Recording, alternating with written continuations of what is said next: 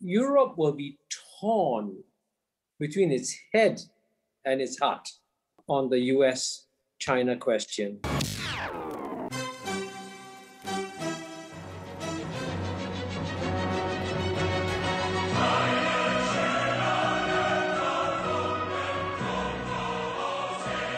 It was the rise of Athens and the fear that this instilled in Sparta that made war inevitable.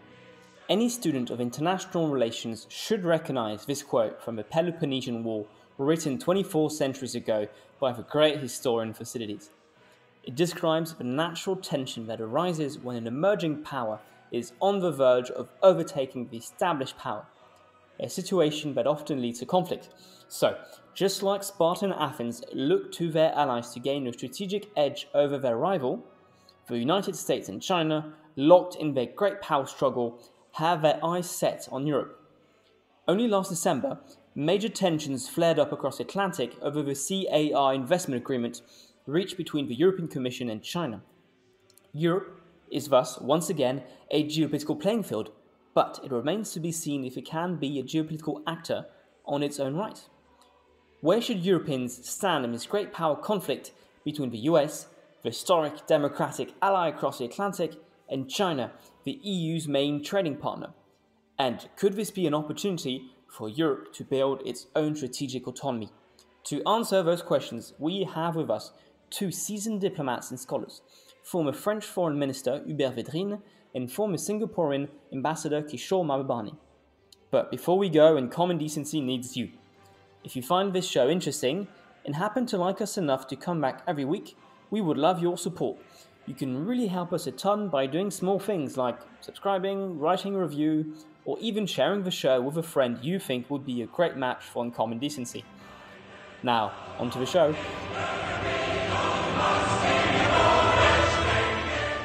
We are so glad to have with us, for this conversation, two distinguished diplomats and authors. On one side of the line, we have Kishore Mahbubani. He's a veteran Singaporean diplomat and served as president of the United Nations Security Council from 2001 to 2002. He's currently a distinguished fellow at the Asia Research Center at the National University of Singapore and a prolific author with bestsellers such as Can Asians Think? Understanding the Divide Between East and West. And your latest from 2020, Has China Won? The Chinese Challenge to American Primacy. On the other side of the line, we have Hubert Védrine from France. He's a former diplomatic advisor to late President Mitterrand and a former Minister of Foreign Affairs from 1997 to 2002. He's an important thinker of foreign policy in the European landscape, and we owe him concepts like that of the American hyperpower. He's an equally prolific author, and he just recently released Dictionnaire amoureux de la géopolitique and wrote the preface of a French edition of Professor Mahbubani, Has China Won? Thank you so much to the both of you for coming on Common Decency for what I hope should be an important conversation for how Europeans should handle the Sino-American rivalry. Before we begin determining a strategy for Europe, I think it is important to identify the key motivations of these two great powers. Let's begin with China. Is China a revisionist state which would be comparable to the USSR in the early Cold War? Does China seek to impose its model internationally? And perhaps should Europeans accept that we are reaching the end of a Western-dominated parenthesis of history and adapt accordingly? Professor Mahbubani. Well, I thank you very much for inviting me, and I want to thank Minister Védrine for writing the preface to my book, Has China Won? It was a great privilege and honor. I would say China is not a revisionist state. China's political behavior is conditioned by 4,000 years of Chinese history. And the Chinese political culture, the one thing the Chinese fear the most is chaos, or there's a Chinese word for it, luan. And so what the Chinese cherish after having suffered so much strife for thousands of years is order and stability. So China, by definition, because of its long history, is a status quo power that is going to try and preserve stability as much as possible. And the Chinese will not try to in any way change the world order that the West has gifted to us since 1945. Professor Védrine, on this concept of the Western parenthesis of history, how do you think about the rise of China and the way we should react to it? Alors, moi, je pense qu'il y a deux différences. The two differences between China and the West, of course I'm using the West in not as rigorous a meaning, but you know what I mean.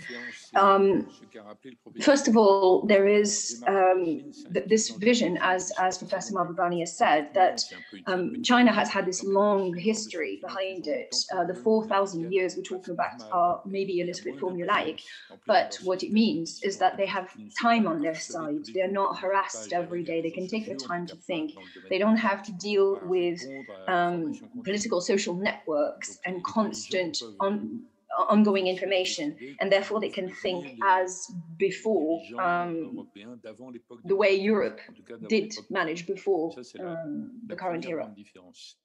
Okay. Alors, ma deuxième remarque, c'est que l'Occident est fondamentalement prosélyte. The West is fundamentally based on proselytism. It is obviously steeped in Christianism, even evangelization. Even if many people are not necessarily religious, it is permeating the way of thinking, which gives rise to a vision that is almost missionary of their role. And of course, there is this mix of their own interest and their mission, which is converting others, which can, of course, be antagonistic. This works well when the West is in a position of domination, but it cannot work when there is no longer this monopoly on domination. Obviously, if we look at the US, their calendar is very short term. We look at the mandate of obviously the president, but if we think about it, there will be the midterm elections in only 1 year, and China knows that. Obviously, whether the intention of both is a pacific coexistence or dominion of one or the other remains to be decided. But China knows, and China has this superiority because it knows of the short-term calendar of the West. La coexistence pacifique ou alors de s'affronter, il y a un élément qui me paraît un élément de supériorité du côté chinois. Ils connaissent le calendrier étroit dans lequel les dirigeants occidentaux sont enfermés. Ils ont d'autres faiblesses, mais ils ont cet atout. I must say, I completely agree with the 2 points made by Minister Védrine. The Chinese sense of time is very different from the Western sense of time. And, so they've, just give you one simple example. The world is suffering from COVID-19. It's a shock to the world.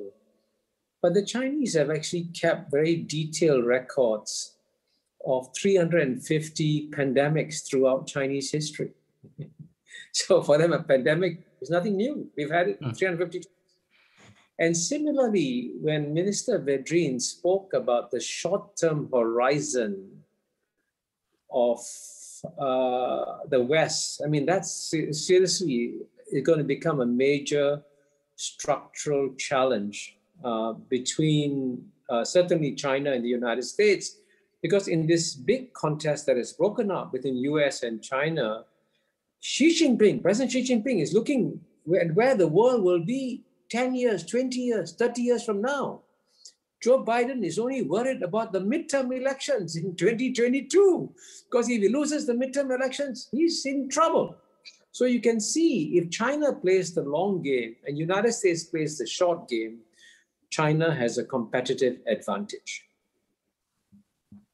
Great. Well, moving on to the second question, and this was a very good way to kind of set up the tables for the conversation by outlining these core differences in the strategic thinking of the West and China, and if we try to zero in on Europe's role in this looming rivalry, I was hoping we could get perhaps some comment from both of you on how you see Europe's role in this geopolitical landscape. Do you think there's a growing debate in Brussels and European capitals about what role Europe should play, and that it should play a role, and that it should play a singular role of its own, that it sets according to its own principles and interests and values.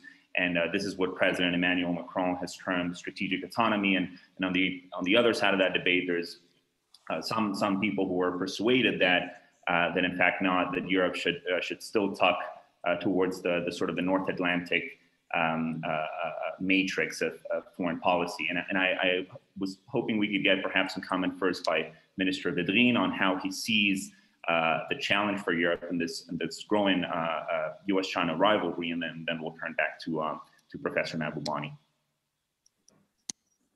D'abord, quand on parle de l'Europe, c'est toujours délicat, c'est un peu un mot valise. Est-ce qu'on parle de l'Allemagne, de la France, de l'Italie, ou est-ce qu'on parle des institutions européennes? Europe is a bit of a portmanteau word. Are we talking about institutions or are we talking about countries?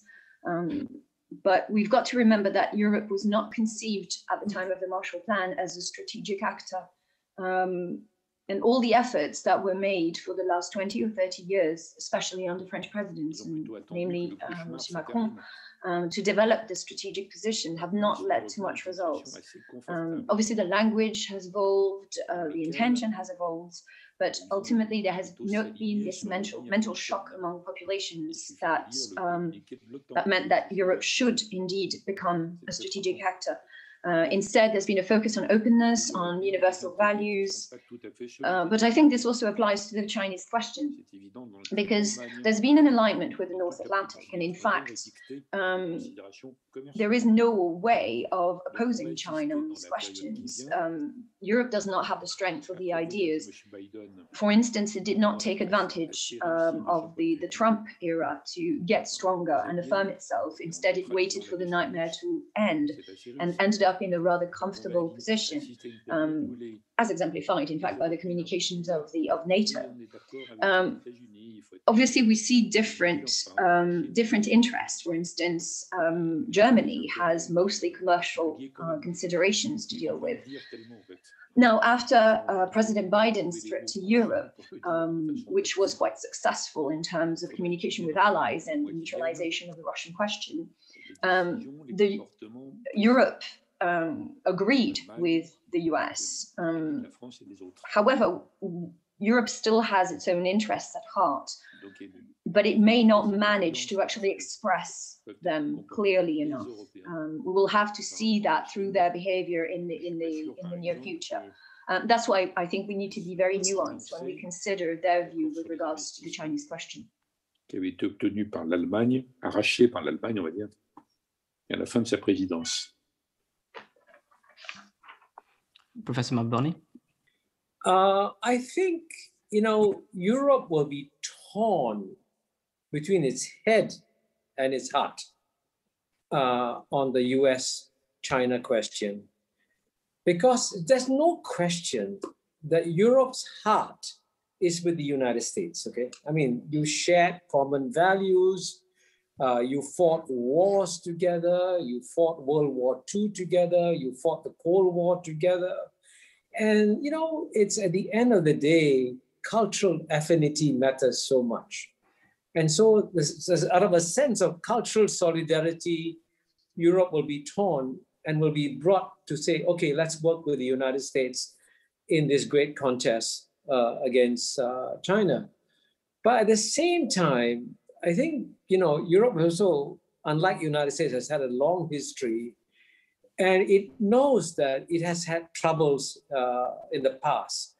And the most important lesson that I think Europe has learned is that geopolitics is a combination of two words, geography and politics. And geography matters a lot. So, for example, the United States doesn't have to worry about the coming demographic explosion in Africa. It makes no difference to the United States. I mean, Africa's population in 1950 was half of Europe's. Today, Africa's population is more than double that of Europe. By 2100, Africa's population will be 10 times that of Europe. So if there will definitely, there will be a huge, how to say, I'm going to find the right words for this, okay? Politically correct words, okay? politically correct words to say there will be huge floods of Africans coming to Europe unless Africa develops, okay? And so it is in it is in Europe's long-term interest to see more factories, roads, bridges, highways, schools built in Africa, to develop Africa, to create jobs in Africa for the Africans, and that will then prevent the huge floods of Africans coming to Europe. And the biggest investor in Africa today is China. And if China invests all these things in Africa, it is actually China is giving Europe a geopolitical gift. And you know, there's an old expression in English, never look a gift horse in the mouth. If you get a gift, accept it and take it. And so at the end of the day, I hope that, you know, the Europeans have had long traditions of what I call geopolitical shrewdness, you know. And in the coming, I must emphasize one thing, and this is something, of course, was the subject of my previous book, Has the West Lost It? The 200 years of Western domination of world history was an aberration. Okay, let's be very, very clear. And I want to emphasize that the 21st century will be very different from the 19th century, will be very different from the 20th century. The texture and chemistry of the world will be very different. And so if Europe doesn't realize that, if it sticks with its heart and say, no, I'll just go with the United States without thinking about its own interests, then I fear that Europe will be in trouble. So as a friend of Europe, I say, look after your interests, because at the end of the day, I think the world is better off to see a happy European Union. A happy European Union is a role model for the world. Number one, you have zero wars among European countries. Number two, you have the best societies in the world. Okay, your social democratic models, especially the Nordic societies, are the dream of all the world. So a strong, successful European Union that manages its geopolitical affairs shrewdly and remains strong and prosperous is good for the world. But to do that, you got to take a course that is independent of the United States and a course independent of China and be a strategic, autonomous actor. Je trouve ça génial d'entendre Kishore Mahbubani dire tout ça. It's absolutely wonderful hearing Kishore Mahbubani saying this. If only Europeans thought exactly the same, it would be great. Kishore Mahbubani expressed the point of view of many Europeans, especially French people and French presidents. If now we could spread that view across Europe, that would be great. Voilà, donc il faut répandre les idées de notre ami Mahbubani dans toute l'Europe. Voilà l'idée. Well, thank you so much, Professor Mahbubani, for these kind words, I guess, for Europe. I want to pivot a little bit from Europe to the way China and America perceive Europe and in the role it should be playing in this geopolitical rivalry. Under Trump, it was quite clear there was little thinking on how the United States could best get Europe on its side in its confrontations with China, relying mostly on a mixture of threats and bombast to contain China's influence in Europe. I think the most striking example in that regard has been the controversies around Huawei and 5G.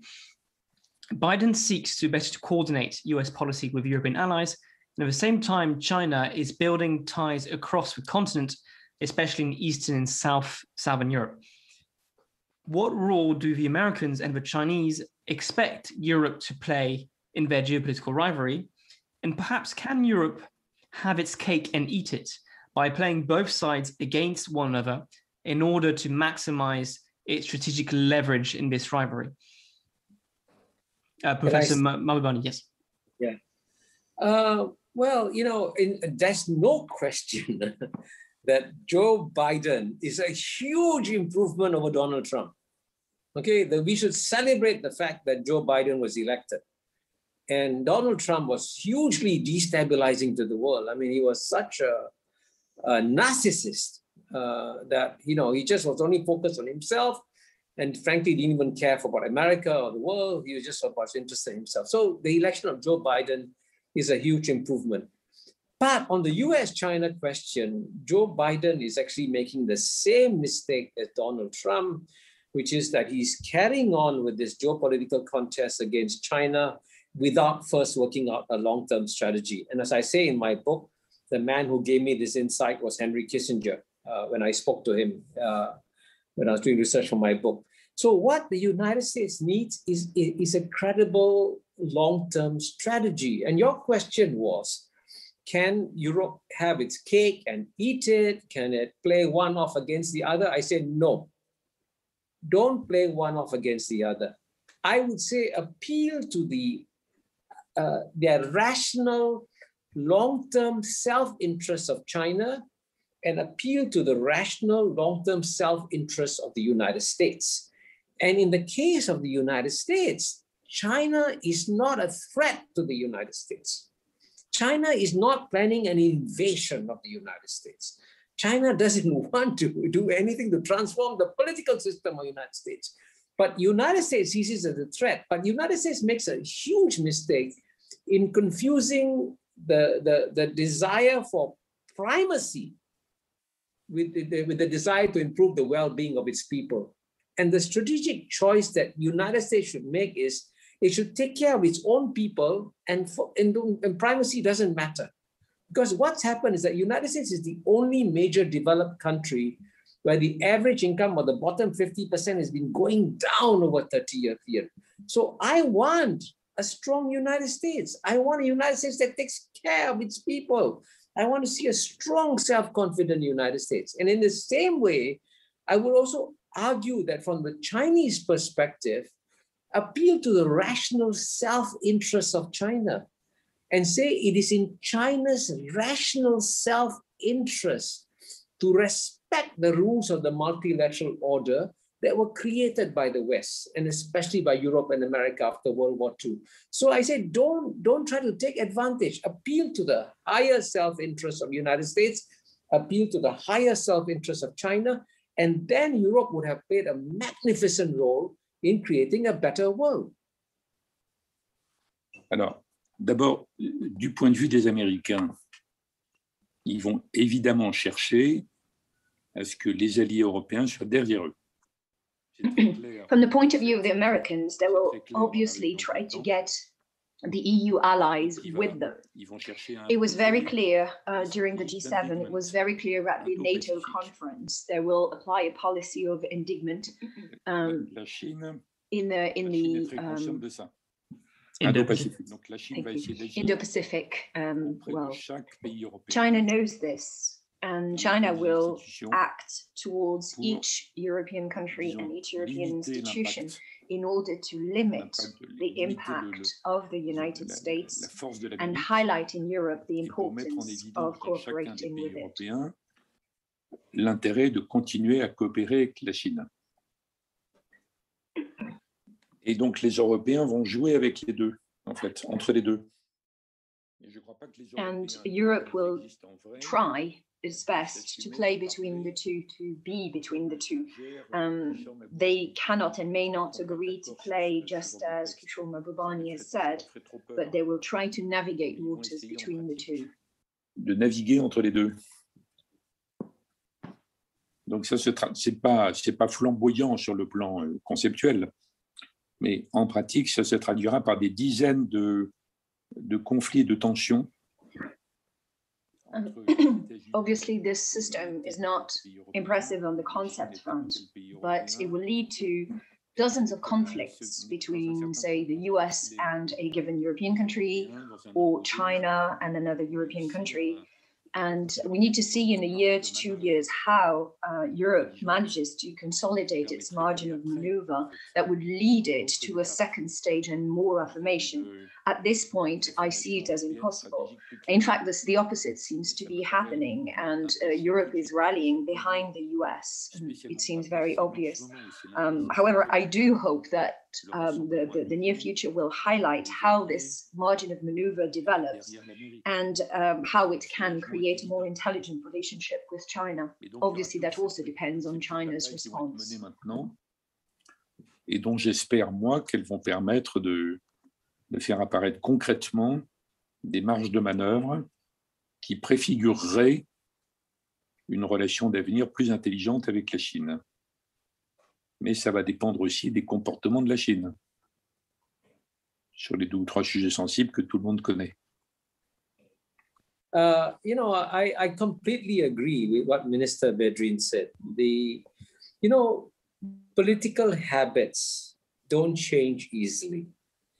And especially, I would say, since the end of the Cold War, after the spectacular victory that the United States had, and after it became, to quote Minister Védrine's, hyperpuissance, hyperpower. So Europe became naturally deferential towards Washington, D.C., and assumed that in one way or another, Washington, D.C. knew what it was doing.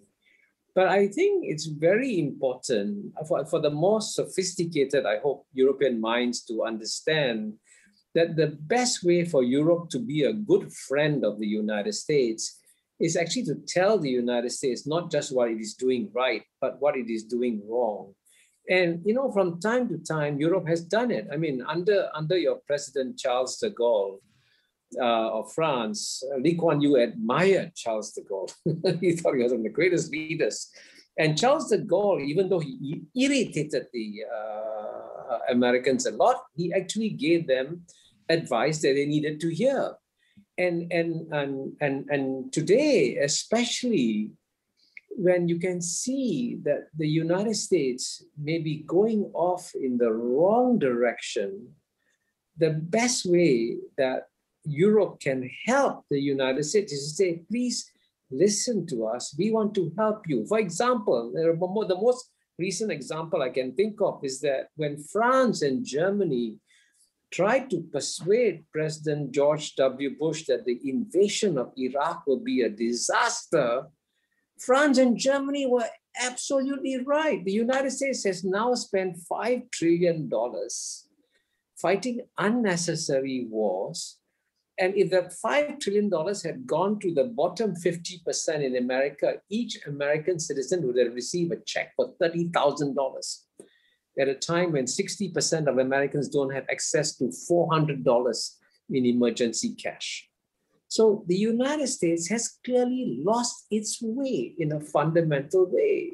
So if Europe wants to be a good friend to the United States, and you don't have to say this publicly, you can say this privately, you can tell the United States that there is a wiser course of action to follow. Instead of going into this headlong clash with China. And, I'm coming out with an article in the National Interest in a few weeks' time that says, Americans cannot conceive of the possibility that they may lose. Now, I think America has got a good chance of winning, but hey, you may lose. So why don't you think about that?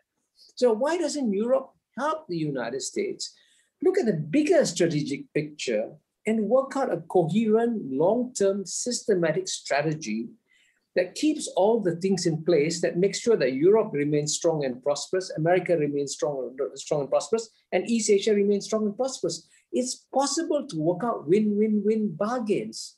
And that's what I hope European minds will try to do in the United States. Well, it seems like the main obstacle to for the Europeans to carve out this singular role of their own and the U.S.-China rivalry is their own divisions, right? It seems like they have a different understanding of where Europe should head in this new geopolitical landscape. And I wanted to ask Professor Mahbubani, as an outsider, how he sees whether he sees further integration of foreign policy in Europe as a solution to this. Does Europe feel disunited in your view, and where you see things? Well, the big question is whether or not the departure of the United Kingdom will be good or bad for the European Union that remains. And in part, it's bad because the British, whatever you say about them, they're very cunning. They're very, never underestimate the British, okay? So you lose a very cunning actor from Europe. But at the same time, I think if Europe especially if France and Germany can work together closely and try to figure out what are the natural, rational, long-term interests of Europe. Where does Europe want to be 10 years, 20 years, 30 years from now, vis-a-vis US, vis-a-vis China, vis-a-vis Russia, vis-a-vis Africa, and so on and so forth.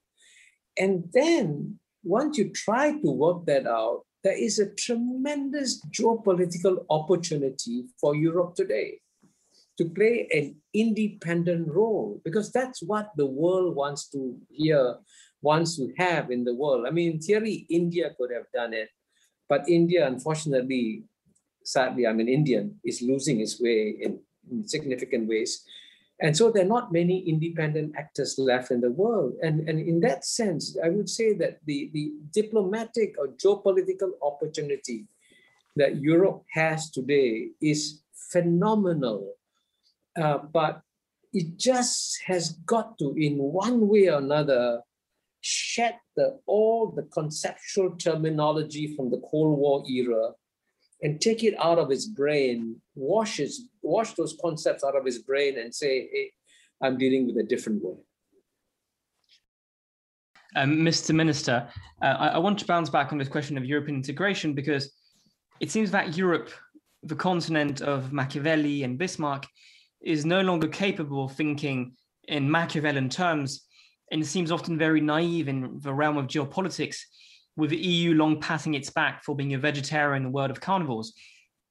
Is the real risk for Europeans not so much choosing the wrong policy in this age of great power competition, but not choosing at all and becoming a geopolitical playing field rather than a geopolitical actor? In other words, can Europe become Machiavellian again?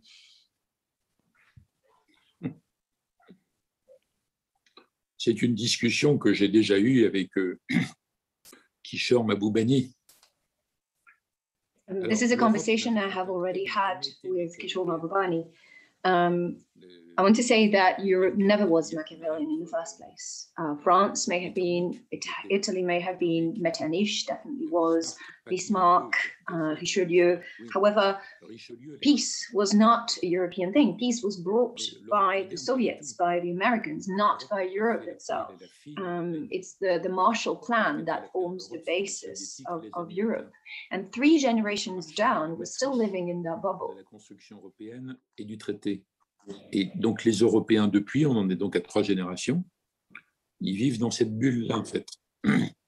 Donc je souhaite énormément une évolution. Cela veut dire que dans l'état actuel de l'Europe réelle, je ne crois pas que plus d'intégration irait dans le sens que nous souhaitons.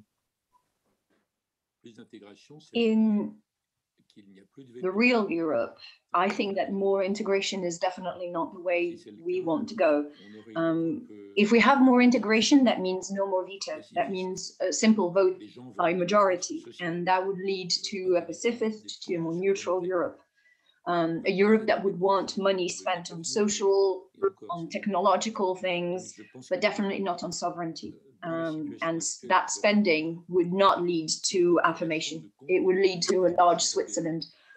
I have a lot of respect for Switzerland and all it has achieved, but this is not what we are thinking of when we think of Europe.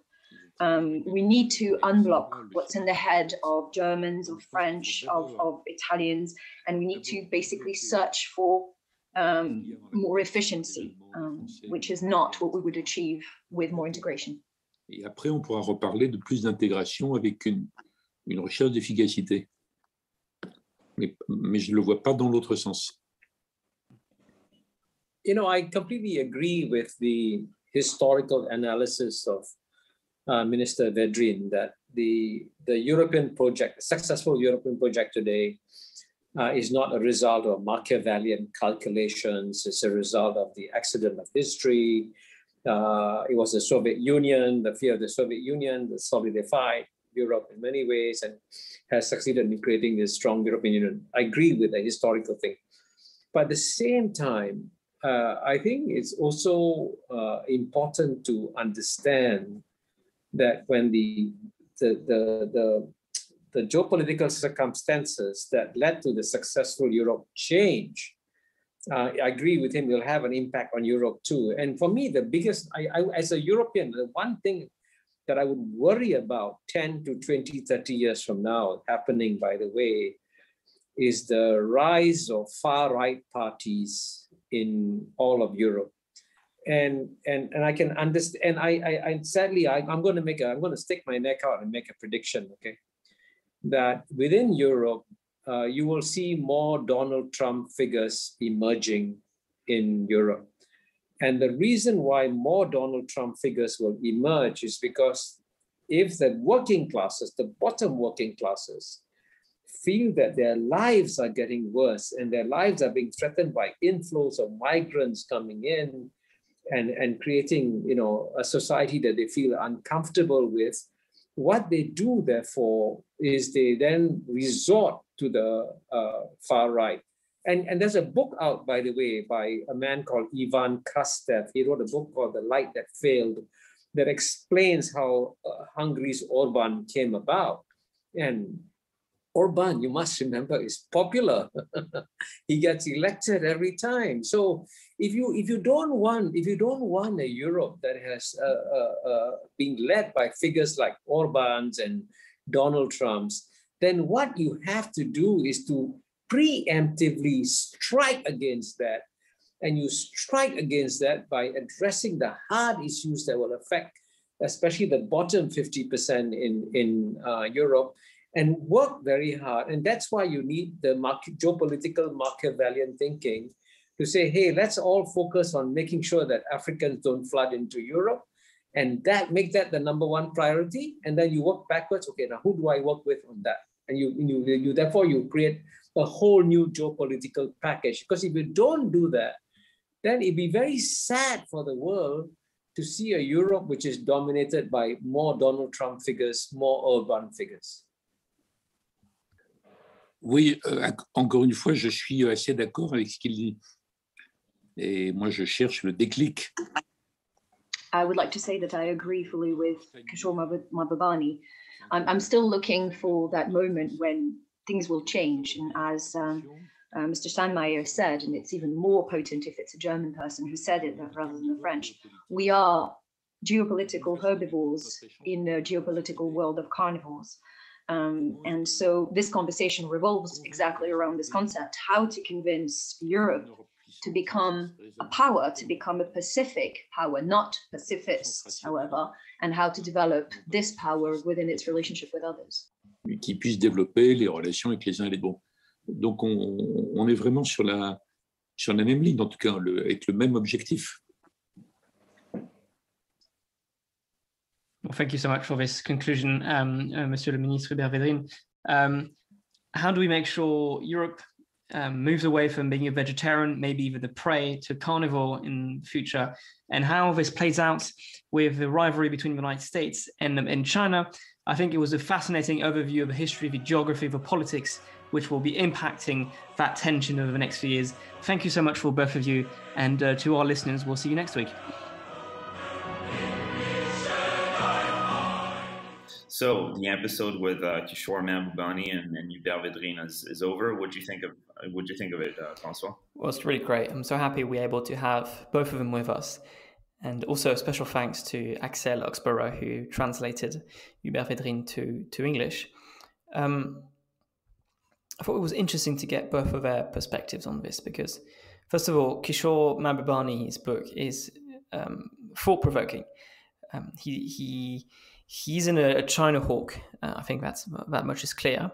But his book is very interesting and kind of understands a lot of the mistakes both America but also China have made, which locked them into this great power competition. One of the most fascinating chapters I thought in his book was actually the first chapter, where he talks about how China was completely blindsided when Trump started his major trade war against China. They thought they would have, American businesses, American civil society, which would push back. But in fact, American businesses and pretty much all the American elites ended up backing Trump against China in this trade war. And this is when they realized they had kind of overstepped, in which they realized that American businesses were getting the short end of the deal on intellectual property, on industrial espionage, and all these different areas which had been major sources of tensions for American businesses for the market access was just too important. And when Trump all of a sudden had this kind of I am Spartacus moment, everyone kind of rallied around it. And I think the Chinese were very much blindsided by this, and this was the main strategic mistake. He does say that on the flip side, America does not have a kind of strategic vision of what it wants to do with its with China. It has kind of a general drive towards containing China, but there is no kind of grand strategy.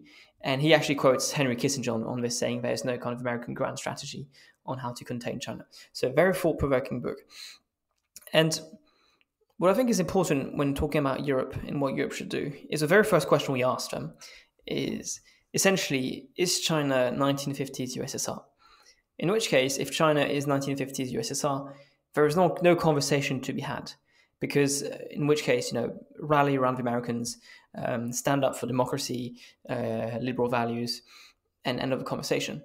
However, what I think is clear from both of them is that China, with all its flaws and all its might, is not 1950s USSR. It has an agenda, but is not a revolutionary force like 1950s USSR under Stalin was, which wanted to spread communism internationally for kind of a grand international proletarian revolution. So once we've agreed on that, I think Europe has more leeway, because if it was this kind of international threat that Nazi Germany or Soviet Union was, then there'd be no conversation. Yeah, I think this is precisely the dilemma that we're facing in all the countries in the West that are grappling with the rise of China. Is to what extent this alters the world order, right? What kind of power China is? Is it a power that seeks to peacefully cohabit with other powers, or is it seeking to fundamentally alter the access to the world commons, the way that rules are made to govern commerce and and trade, the way that technology is procured by states and private actors, and the sort of argument that you get from the Americans, and particularly the sort of the hawkish right, I think hasn't really stuck with a European audience, right? This idea that China is a fundamental threat, that China is working to impress its societal regime on other countries, that it's a sort of almost imperialist power where, if China comes and sets up a university campus in your country, then they're necessarily going to embed spies that are gonna red pill your political elites into believing China is a friendly nation, or that they're gonna demand that you block some sort of statement against the abuses in Hong Kong or in Xinjiang. That it's this sort of very nefarious influence on geopolitics. And I think what was interesting in the conversation is that it really was a point of agreement between Hubert Védrine and Kishore Mahbubani that the sort of maximalist view of the Chinese threat doesn't really hold water, at least from the viewpoint of a European audience, and certainly not from the viewpoint of European diplomats, who are, for the most part, working to balance. This was one of the questions that you drafted is whether China's rise is an opportunity for Western Europe to balance out its relationship with the United States. And if you take this sort of knee-jerk Atlanticist view, such as is my case, you don't want that sort of balancing act to be Europe's foreign policy. You want Europe to be in principle, a Western bloc, right? A bloc that foregrounds values as part of its foreign policy, and I certainly think that Chinese behavior is a huge concern, and we've got to be using sort of hard power tools to confront China. But I think that the way that diplomats in Europe are facing up to this, as crystallized by Hubert Védrine and his comments, is totally is a lot more pragmatic, right? I mean, and I really enjoyed, in fact, at the very start of the conversation, how both of them took the view that China is playing the long game. China is not pressured by history. China knows that it's got demographics on its side, even technology on its side. It knows that. But the one thing, and I'll end with this, the one thing that I thought both of them overlooked is to what extent China is changing under Xi Jinping. And Xi Jinping, certainly, there's been a whole lot of commentary in the sort of the national security establishment of the States, and all of the major foreign policy magazines have been heavily writing on this issue, that Xi Jinping has a fundamental vision for China's global role. And it's a vision that is a lot more hard-edged. It's you know, he certainly has a vision of China reclaiming a central role in the world order, and even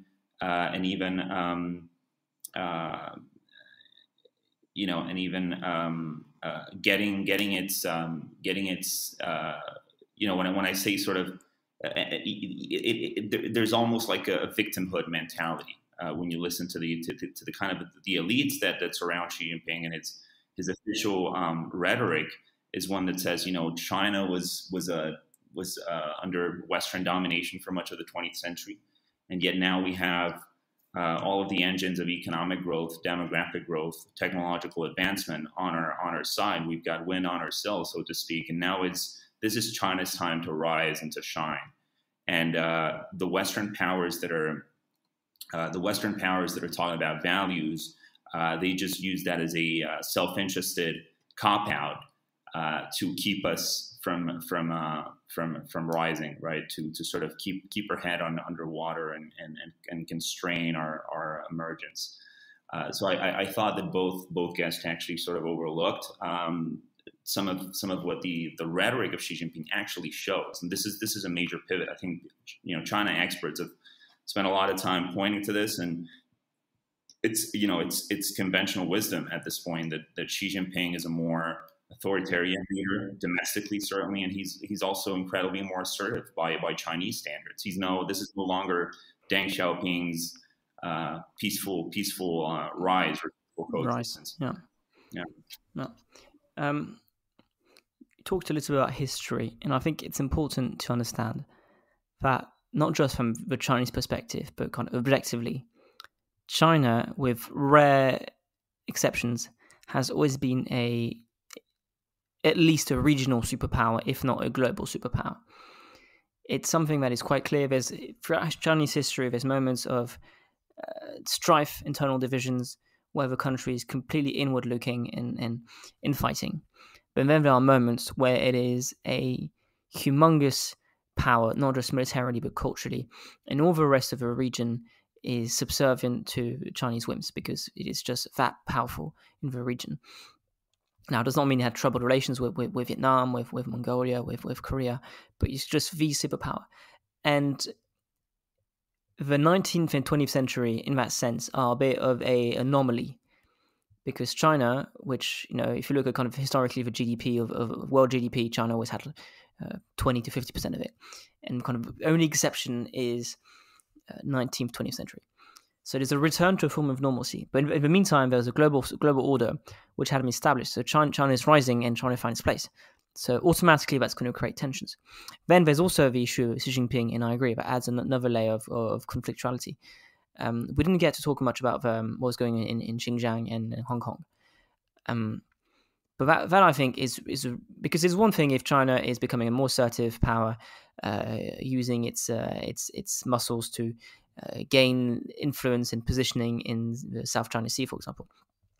What's going in Xinjiang is another matter entirely, and you know, when you read it, I usually hate comparing anything with the 1930s. I think I've already made that point a few times in the podcast, but I remember reading how people late in the 1930s, Germany built the concentration camp. Now, I'm not saying what's going on in China is comparable to what is going on in Nazi Germany, but it is somewhat similar.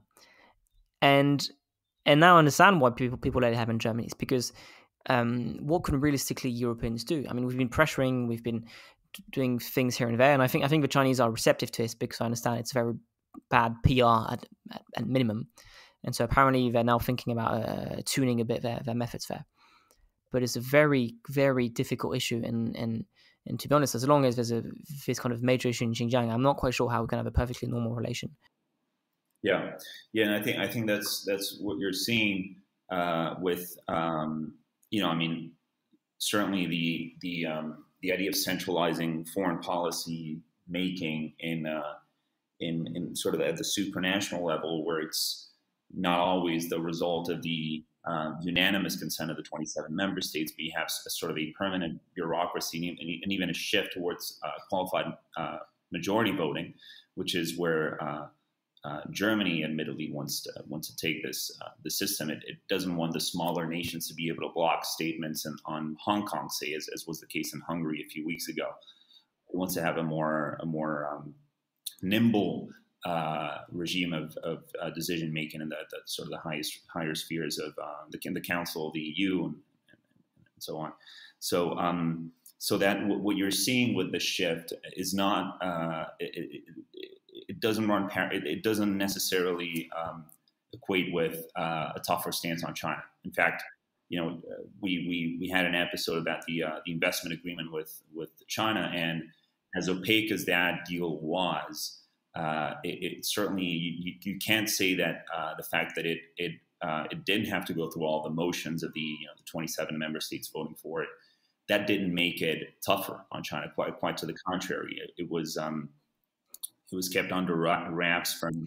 Although I will say one thing, America has a tough rhetoric on China, but it is the EU which has ended its investment agreement with China, whereas the US, which basically has exactly the same terms with China, is maintaining that agreement. So there's a bit of a cognitive dissonance there, and I'm sure the Biden administration will be forceful on China and whatnot. But in the meantime, it is Europe that has done the heavy lifting. Yeah. Well, and the more problematic aspect of that deal, the comprehensive agreement on investment, was that it was rushed, was that it came at the worst possible time when an administration was waiting to be sworn into office. Joe Biden wasn't even able to sort of adjust his China strategy to the reality of Europe having an investment agreement. I totally take Minister Védrine's point. Although I think I don't think that either a supranational, more supranational way of making decisions, or one that retains power at the nation state level. I'm not sure that either of those modes can be equated to a tougher or a softer position in China. I think at the end of the day, it all depends on how we've seen that it's also a very sort of corporate driven foreign policy. Specifically as it relates to investment and trade. So I don't know what the solution is. I think I think it's going to take a lot more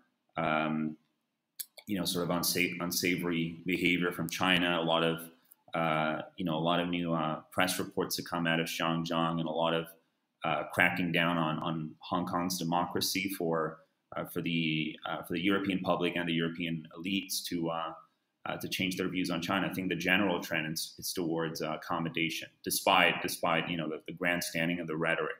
I think that's where we're headed in Europe, at least. And well, thanks, Jorge, and thanks to Mr. Ministre Védrine, to Ambassador and Professor Kishore Mahbubani, and to Axel Oxborough, who translated Hubert for this conversation. We are so glad to be able to have these conversations, and we hope this is going to be the first of many with intellectuals and of Europe and outside of Europe to kind of understand where Europe stands in this great competition between the US and China. Thank you so much. Again, if you come to us every week, you can show your support with small things, like subscribing, writing a review, liking, sharing with a friend. All these small things really help the show continue to grow. And thank you so much, and see you all next week. See you next week.